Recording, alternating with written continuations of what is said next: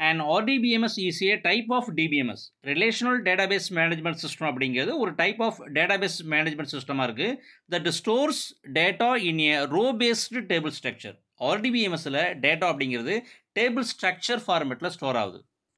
RDBMS using structure query language to access the databases. Structure query language வழியாக தான் RDBMSல databases access பண்ணுறோம்.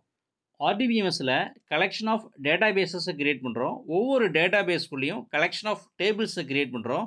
ஒவ்வொரு டேபிளுக்குள்ளேயும் collection of field or columns create பண்ணுறோம். ஒவ்வொரு காலத்தில் இருக்கிற இன்ஃபர்மேஷன் தான் ரெக்கார்டுன்னு கன்சிடர் பண்ணுறோம்.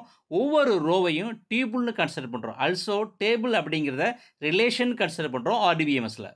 ரிலேஷனல் டேட்டாபேஸ் மேனேஜ்மெண்ட் சிஸ்டத்தை தான் ரிலேஷனல் டேட்டா மாடல்னு கன்சிடர் பண்ணுறோம் டேட்டாபேஸ் கான்செப்டில்.